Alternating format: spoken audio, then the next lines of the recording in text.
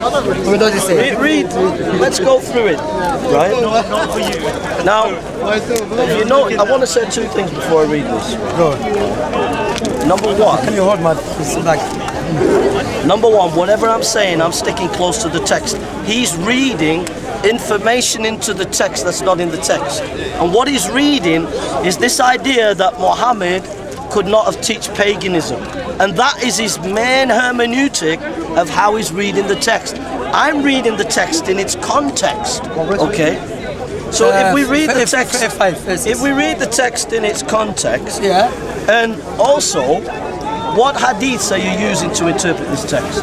Before you tell me what hadith, read the text, show us where it says, Prophet saw her and he desired he lust after her. So it says, you said to the man who had been favored by God and by you, keep your wife to yourself and have fear of God. You sought to hide in your heart. What was he hiding in your heart? You said, where is it? Let me finish. Yeah, go on.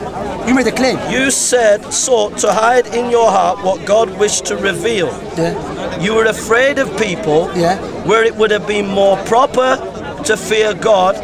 When Zayd divorced his wife, we gave her to you in marriage so that there should be no restriction on believers marrying the spouses of their adopted sons. That's what they claim. Wait, before you go to that, wait. Is that clear, man? No, before.